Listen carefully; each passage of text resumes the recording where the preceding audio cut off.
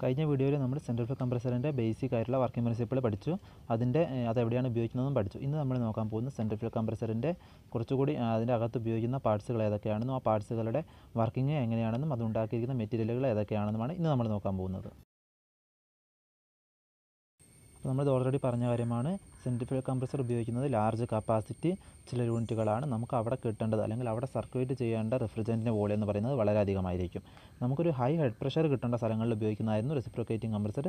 നമുക്കിവിടെ large volume refrigerant handle ചെയ്യേണ്ട സ്ഥലങ്ങളിലാണ് സെൻട്രിഫ്യൂഗൽ കംപ്രസർ ഉപയോഗിക്കുന്നത്. അതിൻ്റെ വർക്കിംഗ് നമ്മൾ നേരത്തെ പറഞ്ഞിരുന്നു.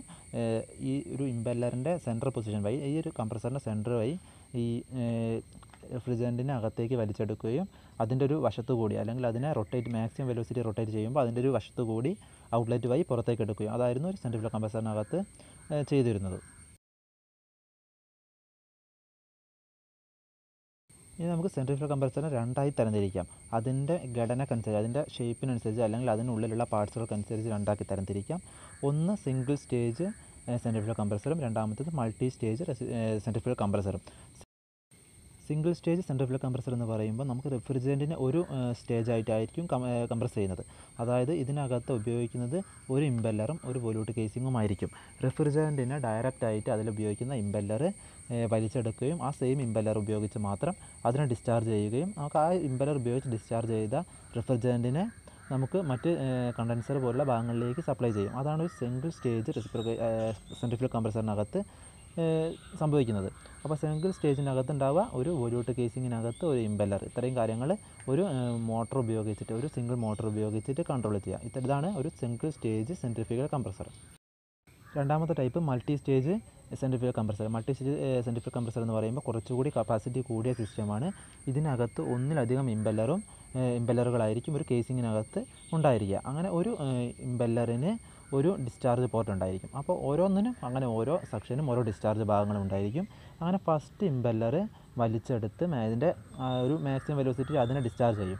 അങ്ങനെ ഡിസ്ചാർജ് ചെയ്ത റെഫ്രിജറൻറ്റിനെയാണ് അടുത്ത ഇമ്പല്ലറിൻ്റെ സെക്ഷനായിട്ട് കിട്ടുന്നത്. അങ്ങനെ അത് ഓരോ സ്റ്റേജായിട്ട് നമുക്ക് എത്ര ഇമ്പല്ലറുണ്ടോ അത്രയും ഇമ്പല്ലറുകൾ ആ സ്റ്റേജായിട്ട് അതിനെ കംപ്രസ് ചെയ്ത് അപ്പോൾ അവസാനം കിട്ടുന്നത് അതിൻ്റെ മാക്സിമം വെലോസിറ്റിയിലുള്ള ഒരു റെഫ്രിജറൻ്റ് ആയിരിക്കും. ഇതാണ് ഒരു മൾട്ടി സ്റ്റേജ് സെൻട്രിഫ്യൂഗൽ കംപ്രസർ. അപ്പോൾ മൾട്ടി സ്റ്റേജ് സിംഗിൾ സ്റ്റേജ് എന്ന് പറയുമ്പോൾ അതിനകത്ത് ഉണ്ടായിരിക്കുക ഒരു ഇമ്പല്ലർ ഒരു വൊല്യൂട്ട് ബേസിക് കേസിങ്ങിനകത്തായിരിക്കും. പിന്നെ രണ്ടാമത് മൾട്ടി സ്റ്റേജിൻ്റെ കാര്യം നോക്കുമ്പോൾ അതിനകത്ത് ഒന്നിലധികം ഇമ്പല്ലറുകൾ ഇൻസ്റ്റാൾ ചെയ്തിട്ടുണ്ടാവും. അപ്പോൾ സെൻട്രിഫ്യൂഗൽ കംപ്രസറിൻ്റെ അകത്ത് തന്നെ ചെറിയ ആവശ്യങ്ങൾ ഉപയോഗിക്കുന്നതാണ് സിംഗിൾ സ്റ്റേജ്. അതിനേക്കാൾ കപ്പാസിറ്റി കൂടിയ ആവശ്യങ്ങൾക്കാണ് മൾട്ടി സ്റ്റേജ്. ഒരു സെൻട്രിഫ്യൂഗൽ കംപ്രസറിനകത്തുള്ള ബേസിക് ആയിട്ടുള്ള പാർട്സുകൾ ഏതൊക്കെയാണെന്ന് നോക്കാം. നമുക്ക് മെയിനായിട്ട് ആദ്യം വരുന്നത് 3 പാർട്ടുകളാണ്: ഇമ്പല്ലർ, ഡിഫ്യൂസർ, കേസിങ്, പിന്നെ ഈ ഒരു ഇമ്പല്ലറിനെ വർക്ക് ചെയ്യാൻ ഉപയോഗിക്കുന്ന മോട്ടർ. ഇത്രയുമാണ് ഒരു സെൻട്രിഫ്യൂഗൽ കംപ്രസറിനകത്ത് ഉണ്ടായിരിക്കുന്ന കമ്പോണൻസ്.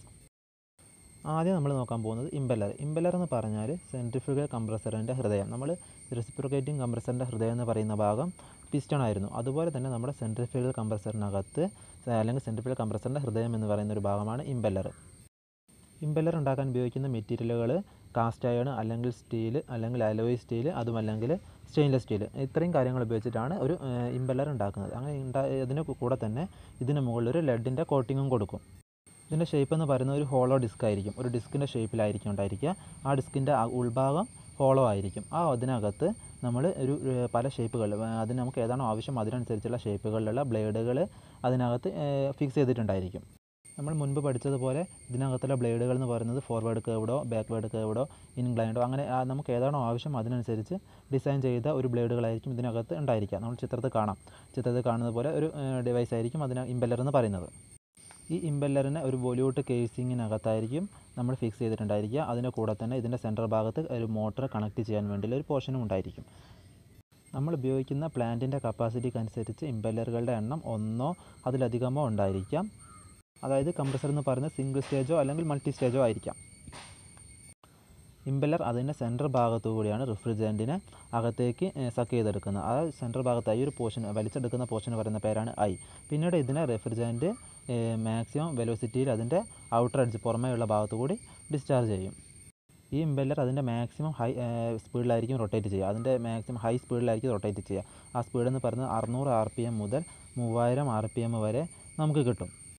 600 RPM അല്ല 600 RPM എന്ന് പറയുന്നത് നമുക്കൊരു മോട്ടോർ ഉപയോഗിച്ചിട്ട് നമുക്ക് കിട്ടുന്നതായിരിക്കും. പക്ഷേ 3000 RPM ഒക്കെ കിട്ടണമെങ്കിൽ അവിടെ ഒരു ഗിയർ മെക്കാനിസം ഉപയോഗിക്കും. ഗിയർ മെക്കാനിസം എന്ന് പറയുമ്പോൾ നമുക്ക് മോട്ടറിൻ്റെ സ്പീഡിനേക്കാൾ ഈ ഒരു കംപ്രസറിൻ്റെ സ്പീഡ് ഇൻക്രീസ് ചെയ്യുക. നമുക്ക് അവിടെ ഗിയർ ഉപയോഗിച്ച് കഴിഞ്ഞാൽ അവിടെ അങ്ങനെ ചെയ്യാൻ കഴിയും.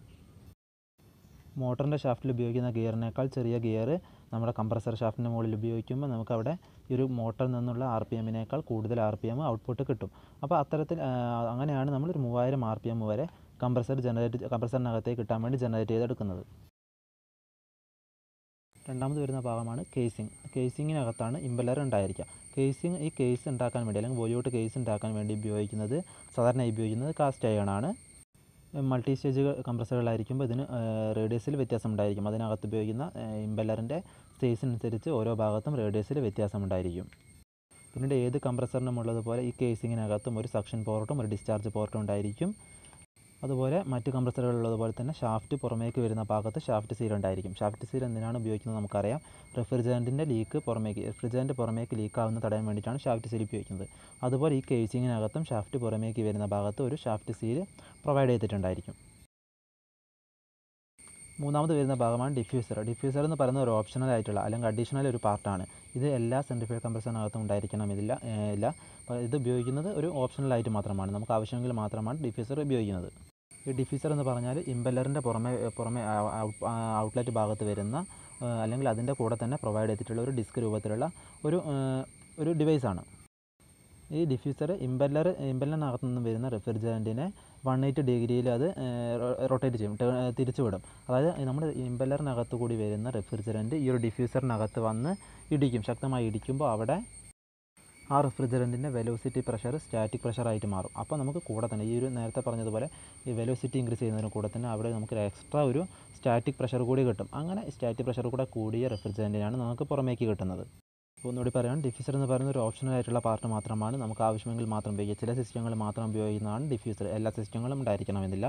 ഇത് ചെയ്യുന്നത് നമ്മുടെ ഇമ്പല്ലറിൻ്റെ ഡിസ്കിലൂടെ വരുന്ന അല്ലെങ്കിൽ ഇമ്പല്ലറിൻ്റെ ബ്ലേഡ് വലിച്ചെടുത്തിട്ട് പുറമേക്ക് വരുന്ന റെഫ്രിജറൻറ്റിനെ ഒരു 180 ഡിഗ്രിയിൽ ടേൺ ചെയ്യാം. അതായത് അവിടെ നേരിട്ട് വരുന്ന റെഫ്രിജറൻറ്റിനെ അവിടെ ഇടിക്കും. ഈ ഒരു ഡിഫ്യൂസറിൻ്റെ മുകളിൽ ഇടിക്കുമ്പോൾ അവിടെ വരുന്ന വെലോസിറ്റി പ്രഷർ അല്ലെങ്കിൽ അതിൻ്റെ വെലോസിറ്റി പ്രഷർ സ്റ്റാറ്റിക് പ്രഷറിലേക്ക് മാറും. അപ്പോൾ നമ്മുടെ റെഫ്രിജറൻറ്റിൻ്റെ പ്രഷർ ഓട്ടോമാറ്റിക് ഇൻക്രീസ് ആയി. അങ്ങനെ ഇൻക്രീസ് ചെയ്ത റെഫ്രിജറൻറ്റിനെയാണ് അത് പുറമേക്ക് ഡിസ്ചാർജ് ചെയ്യുന്നത്. ഇതാണ് ഒരു ഡിഫ്യൂസറിൻ്റെ വർക്കിംഗ് അല്ലെങ്കിൽ ഡിഫ്യൂസറിൻ്റെ ധർമ്മം. അടുത്തൊരു ഭാഗമാണ് മോട്ടർ. മോട്ടർ എന്ന് പറയുന്നത് കംപ്രസറിൻ്റെ അകത്തുള്ളൊരു കമ്പോണൻ്റ് അല്ല, പുറമേ നമ്മൾ ഉപയോഗിക്കുന്ന ഒരു കമ്പോണൻ്റാണ്. ഈ കംപ്രസർ മോട്ടർ എന്ന് പറയുന്നത് എക്സ്റ്റേണലോ അല്ലെങ്കിൽ ഒരു ഇൻബിൽഡോ ആയിരിക്കാം. എക്സ്റ്റേണൽ എന്ന് പറയുമ്പോൾ വേണമെങ്കിൽ നമുക്ക് ഈ കംപ്രസറിൻ്റെ ഷാഫ്റ്റിനെ മോട്ടോർ ഷാഫ്റ്റുമായിട്ട് നേരിട്ട് കണക്ട് ചെയ്യാം, അല്ലെങ്കിൽ ഒരു ബെൽറ്റോ ഗിയർ മെക്കാനിസമോ ഉപയോഗിച്ചിട്ടും കണക്ട് ചെയ്യാം. പക്ഷേ ഇൻബിൽഡ് മോട്ടർ എന്ന് പറയുന്നത് കംപ്രസറിനകത്ത് തന്നെയായിരിക്കും മോട്ടർ ഉണ്ടായിരിക്കുക. നമ്മൾ സീൽഡ് കംപ്രസറിനെ കുറിച്ച് പറയുന്നത് പോലെ തന്നെ കംപ്രസറിനകത്തായിരിക്കും മോട്ടർ ഉണ്ടായിരിക്കുക. അപ്പോൾ നമ്മൾ ഇന്ന് പഠിച്ചത് സെൻട്രിഫ്യൂഗൽ കംപ്രസറിനകത്ത് ഏതൊക്കെ കമ്പണൻ്റ് ഉണ്ടെന്നാണ്. പ്രധാനമായും 3 കമ്പണൻ്റാണുള്ളത്: ഇമ്പല്ലർ, കേസിങ്, ഡിഫ്യൂസർ. പിന്നെ നമ്മുടെ കംപ്രസറിനെ ഡ്രൈവ് ചെയ്യാൻ വേണ്ടി ഒരു മോട്ടറും ഉണ്ടായിരിക്കും. മോട്ടർ എന്ന് പറയുന്നത് എക്സ്റ്റേണൽ ഡ്രൈവോ അല്ലെങ്കിൽ ഒരു ഇൻബിൽഡ് മോട്ടറോ ആയിരിക്കാം.